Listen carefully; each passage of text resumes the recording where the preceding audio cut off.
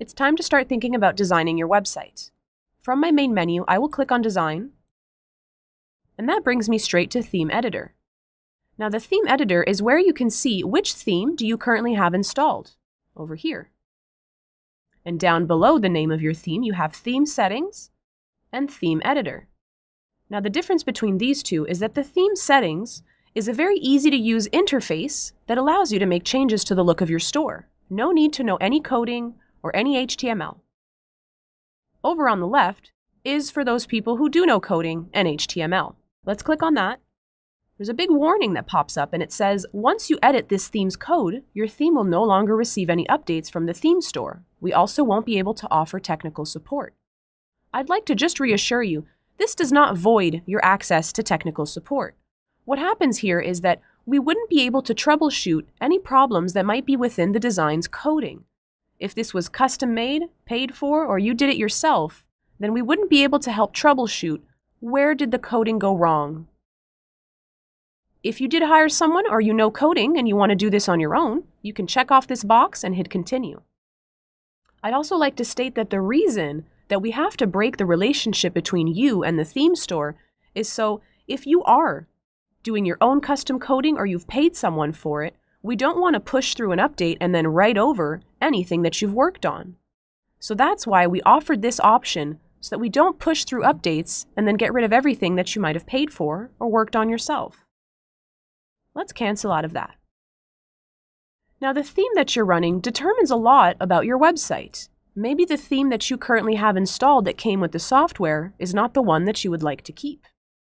Before entering the theme settings and showing you those different features and functionalities for this particular theme, I'm going to head over to the theme store. In the theme store, you will find hundreds of themes. There are a lot of different themes available that have different features and functionalities, different outlines, different outlooks, etc. There is a filter right here, but we have only a few filters in here. If you'd like to get very specific, if you know really what you're looking for, I'd like to ask you to head over to lightspeedhq.com and visit the e-commerce section. In there, we've developed a tool that allows you to just check off a few boxes to pick and choose the features that you really care about, whether they're design features, integrations, etc. For example, maybe you really care about having the hamburger menu on your website. You can just check off the box saying that that's something that you'd like, and then it'll filter your results so that you don't see all of the themes. You will only see the themes that have the hamburger menu. So keep in mind that there are certain functions that are only possible if your theme allows you to do them. Now, just a few more things on themes. I'd like to offer some advice on how do I pick a theme and how do I know I'm going to like it. So if you've used the tool and you've refined down your results to maybe 2 or 3 different themes, go back to your e-commerce, open up the design section, and go to the theme store, like I did, and look up the theme in particular. Now, I'm going to look up the Voila theme, like so, and I'm going to click on Buy this theme. Now, this won't actually install my theme. I have to then click on this and then approve and let it install. But my advice to you to choose a theme would be go and visit the demo. I'm going to click on this. It's going to open up in another page, like so. Here are a few questions that you should ask yourself. Do I like this big headline image? Do I like the placement of the logo? Do I like this pop-up for the newsletter? Let me close that. Do you like the way that the categories appear? Do you like the way that the products look in a category? And of course, let's open up a product and see, do we like the full page of a product? Do I like where the additional content shows up? Let's add it to the cart. Do I like the look of the cart? These are just some of the questions that you might be asking yourself. I'm sure there's a couple of other questions you're asking yourself too. Can it do this? Can it do that? In that case, that's my second piece of advice to you for today. Now, each theme has a manual. Each theme is different. Each theme has its own image requirements. Another thing that is fun to know about the theme that you're going to be installing is how much management does it need? Do I need to go in there and manage it on a daily basis? Do I have time for that? A weekly, monthly, yearly basis? Another thing that you can figure out very quickly from user guides is how complicated is the theme? Am I going to need to learn a few things here and there in order to be able to get this website up and running? If that's the case and you don't have the time or you feel like it's a little bit too complicated for you, you might want to go for an easier theme, something that you can manage on your own. For the theme store, I'm all done, and those are the little pieces of advice that I wanted to offer you. Let's go back to Theme Editor. And let's jump into the theme settings. Now, once you enter the theme settings, you have a little page that you can open up the full description to see all of the key features of this particular theme, the different presets that might come along with it. Different presets simply offer you different colors when you install different presets, which can be done right here. You want to be careful when it comes to switching presets or even switching themes, because if you do this, and you select another preset, and you go to install it, your current settings will be replaced when you install a new preset. This cannot be undone. This is the same situation if I go to install another theme. Choosing a theme should be one of the first things that you do after you purchase this software because image requirements are different from theme to theme. And number two, if you install a new theme, all the settings that you had previously are gone. Even if you reinstall that older theme that you had, the settings won't appear. You will need to reconfigure your internal theme settings. Let's scroll down a little bit. Now, the first thing I have at the top here is a tutorial. I want to talk about this tutorial for a quick minute.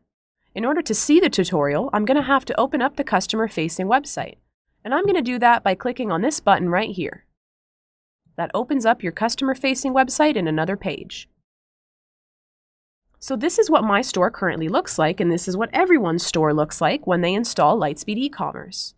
My tutorial is asking me if I want to hide it right now. It's asking me, do I want to add navigation items? Would I perhaps like to add a headline image? And then down here, I also have featured categories. Maybe you have a sub-leveled category that is your most popular category and you'd like to showcase that right on the home page. Maybe down below you have 4, 8, or more top-selling products and you'd like to just showcase that right on the home page, right here. So the beauty of the tutorial is it lets you just click. Opens up in another page, and then you can just start adding your featured products. Let's close this. That's what the tutorial is doing for you today. I'm going to go back up, close this page, and let's get back to the back office. I am going to turn off the tutorial. I have a folder over here on my second screen that you can't see with all of my pictures ready to go. So I've got my favicon, my logo. Let's drag and drop the files that we need.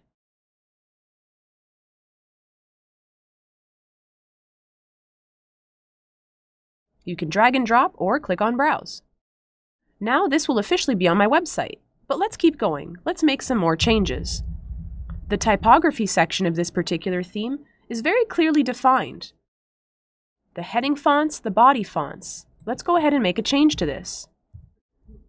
Let's use Roboto today. There we go. Now, some of these terms might not be something that you're aware of right away.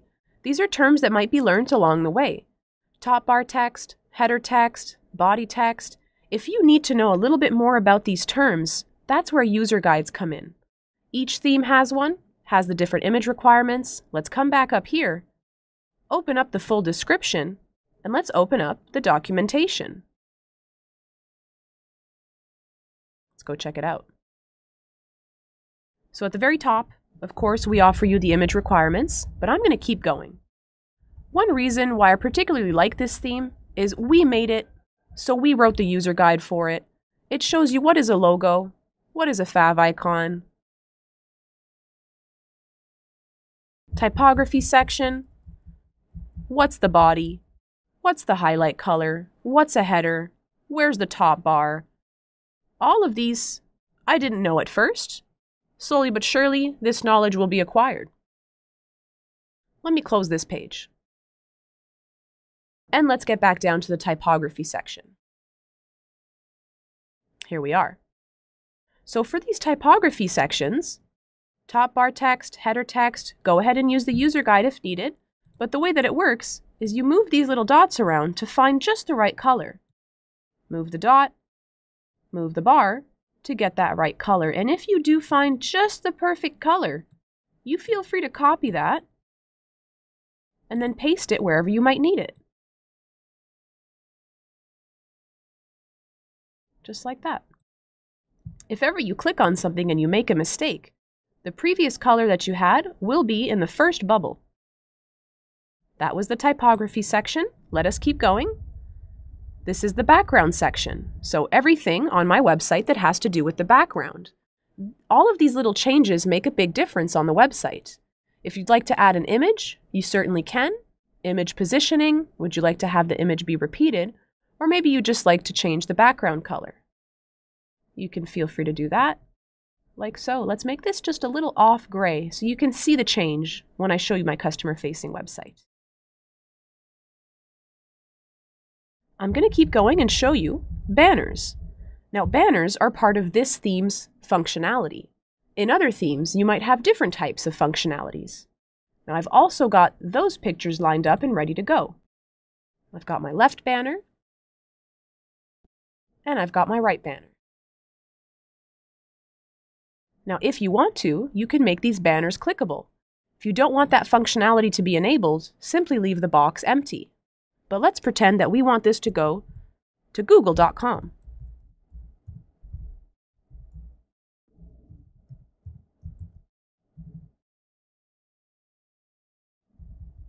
Let's keep going. Homepage features.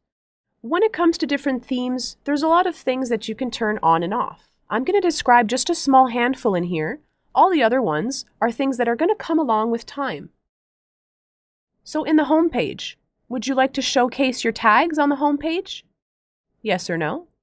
Do you want to display your featured category titles in the box, or would you just like the box for the image? Yes or no? Brand names. Would you like to have a brands button on your website and showcase your 10 biggest brands on the bottom of your website? I would like that, so I'm going to turn it on. If you leave this off, brands are simply hidden and don't show up on your website. Show new and sale icons for products that are recently pushed over to the e-commerce. The category section. Would you like to show all the categories in the sidebar menu when you're browsing through products, or would you like them to be squished and only the section that you're in is unfurled? Would you like to show the amount of products in each category? Product settings. Would you like customers to be able to leave reviews? You can turn that on and off. Do you want to show your inventory levels or just in and out of stock? Would you like to show the brand name of your product in the title? Yes or no? These are just some of the settings that are present in the theme editor. I'm going to save my changes, and now we're going to go check out my website and see what it looks like with these changes.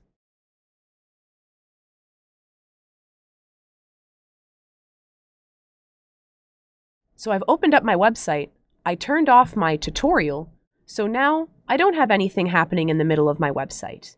I can see that there's now a brands button, I can see that the fonts have changed, and I can see that my background is now off gray.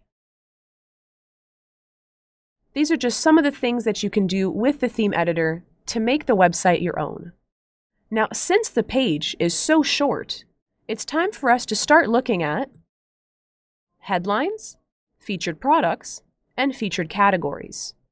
So let's take a moment, and then we'll start talking about headlines, featured products, and featured categories.